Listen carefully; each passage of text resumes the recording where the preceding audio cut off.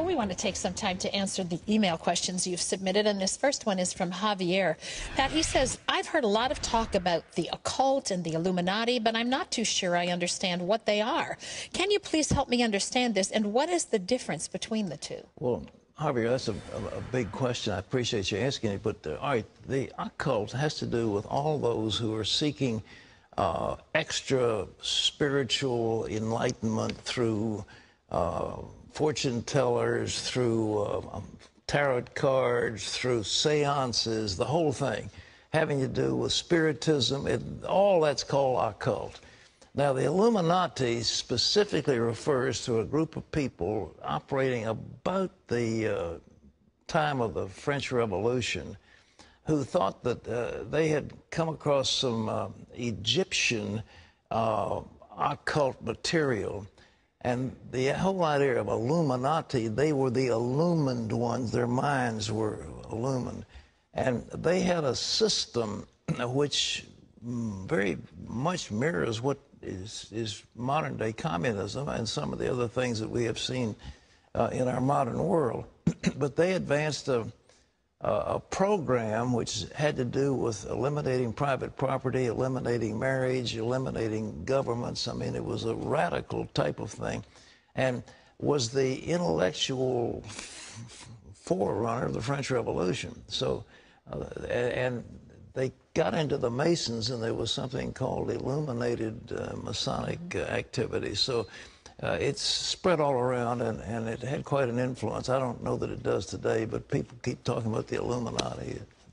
But that's what they are. There are people who strongly feel today that that's still an active group, but yeah. I don't know. There are others who say I don't think so. But I'm sure that influence, as I say, it went through with communism and it's still there. Mm-hmm. This is Margarita, who says, I heard rumors that the third temple of Jerusalem is already being built. Is this true? I've heard similar rumors, but I've been over there and I haven't seen any evidence whatsoever. And I've walked the Temple Mount and I've looked all around, and it just ain't there. There is preparation, though, isn't there? Well, I've heard people were building up stone. They're having stone quarried in Georgia. And some of the things for serving the, the temple and things like that. But, you know, Terry, I read a tract talking about the fact that vultures were coming back to the Valley of Megiddo, and they were ready for the final battle where they were going to eat the flesh of warriors.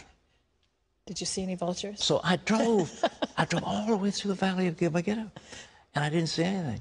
And finally, we were coming up onto the Golan Heights, and I saw this bird. I said, "Is that a vulture?" And they said, "No, it's a stork."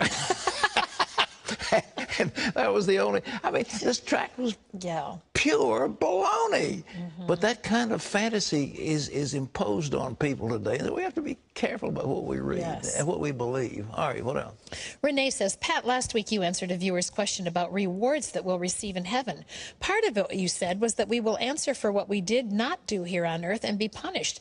I thought if I truly repented and told God how sorry I am, that I would be saved and forgiven. Now I'm more confused and scared. Am I saved? Am I forgiven? I'm not here to scare anybody, and I may have been misunderstood. The Lord said, it's very clear, he that hears my word and believes on him who sent me has everlasting life, and shall not come into the judgment, but is passed from death to life. So the so-called great white throne judgment, the judgment about whether you're going to hell or not going to hell, that's settled when you find Jesus as Savior. But according to the Apostle Paul, we will stand before the Bema, the judgment seat of Christ, to receive rewards for what we've done in our body. And, of course, we've got to give account. I mean, if you've been screwing around for 30 years, you've known the Lord, you're saved, but your life has not reflected it, he might... Well, Jesus himself said, he that knew the Lord's will and did it will be rewarded, and he who didn't do it will have many stripes. So there may be some kind of punishment in relation to what you've done, but it's a little vague, and so don't be scared. The big thing is, if you've accepted the Lord, you're going to be in heaven, and heaven's glorious. Okay? This is Jerry, who says, what's your belief regarding the possibility of life on other planets? I get asked this a lot by people too, Pat. Is there any biblical reference to this subject? And if yes, are they our friends? None. No, they're not. We've come in peace. No. There are a bunch of rocks running around in the heavens. There are a bunch of gas bombs in heaven. There are a bunch of nuclear explosions in the heavens. I really believe that the astrophysicists have it right. The whole concept that it all started with a incredibly dense thing that wasn't even matter. Matter was formed and then it exploded, and it's ever expanding. The universe continues to expand from what we can gather. The astrophysicist that I talked to is Israeli, PhD and all that stuff. He said the universe was tuned for life. It was tuned for life here. The possibility of life on this planet is extraordinary. I mean, absolutely extraordinary. You have to have a sun. You have to have a moon. You have to have water. You have to have a certain amount of soil. You have to have all these things exactly right. It has to turn in a particular way. It's all set and tuned for life. I don't think there's life anyplace else. And what we've found in Mars and these other places is just barren rocks. Some hot, some cold, some hospitable, some not so hospitable.